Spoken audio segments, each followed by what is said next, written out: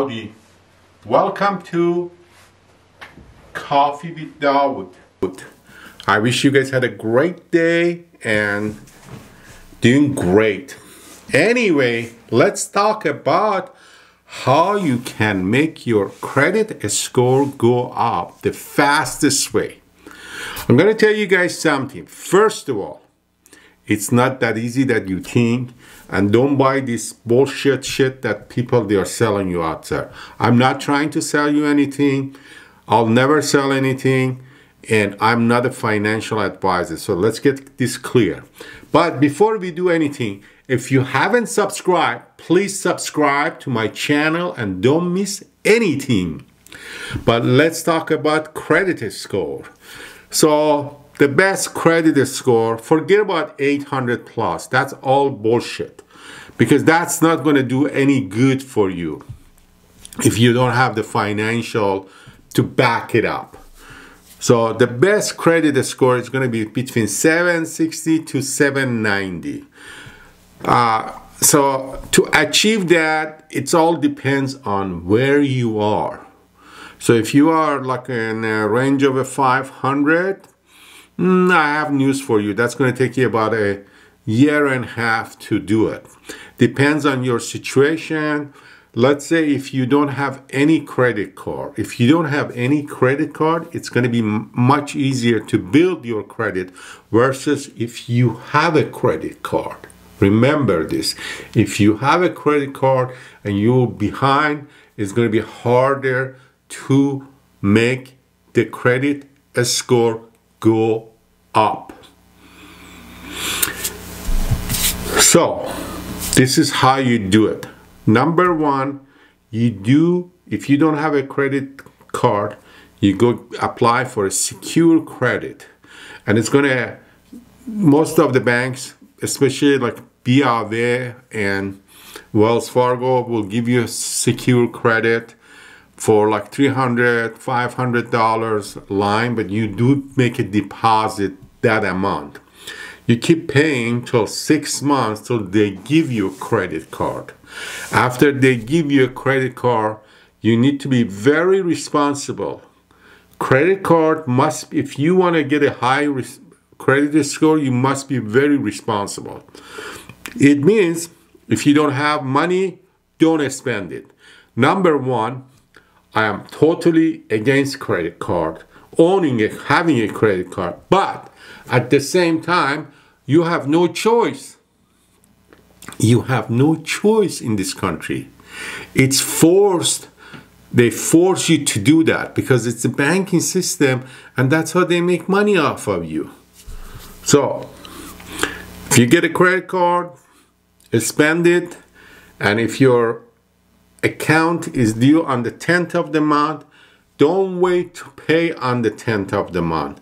Pay on the 7th of the month. So when your statement goes out, it shows 0. That's called credit utilization. So what it means is, let's say I have a credit card.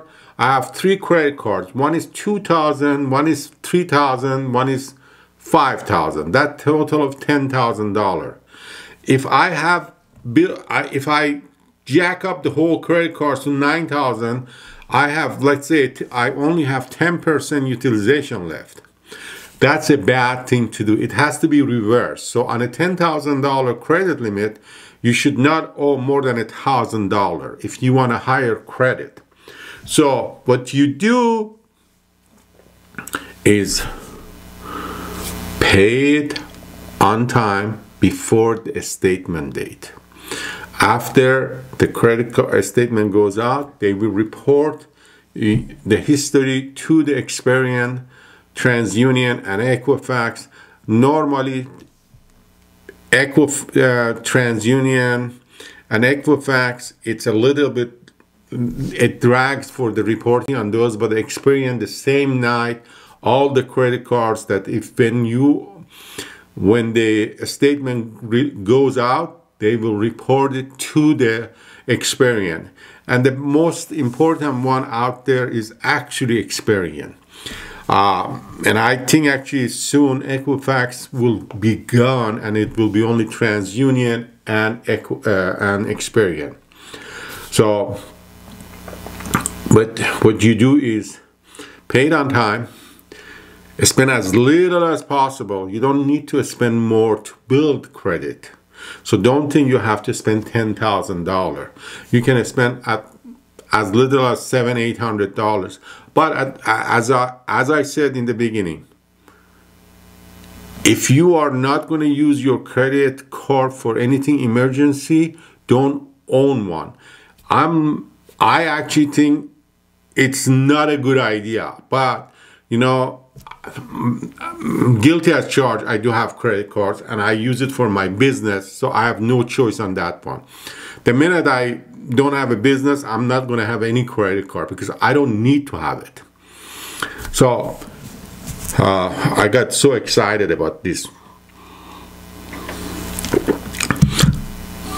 In about 6 to 9 months, your credit score keeps going up. To get to 770, it's going to take you about 2 years period to get there. And at the same time, like Experian has a feature that you can pay them $25 a month. They will connect you to your bank account, so shows you are paying your electric bill, your water bill, your phone bill on time. I recommend not to do that. Do not give these guys a penny, not even a penny extra. It's a bad idea. I don't want to be a stingy guy, but I wouldn't do it. You know what? I have Experian and it's free and I don't pay them anything because I don't care what they do. As long as I do my side, pay my credit card bills on time, that's all it matters. You know, Experian is going to try to get to subscription model, which is $25 a month for nothing. So, guys, first, no credit card if you don't have to have it. If you want to have a credit card, by all means, get a credit card, but be responsible. Be responsible, pay it on time, pay it before the statement going out, so you can build a really good credit score. And don't go with this nonsense of 800. Not many people, they have that, and really the banks, they don't care about that one. As long as you are over 760 to 790, you'll be approved on the spot for lots of stuff, except the mortgage. That one is a little bit different because they're going to need your income verification, all of those things. But if you have a 760, 770, you can go buy a car in a matter of a snap. You don't even need to worry about anything. Anyway, I wish this was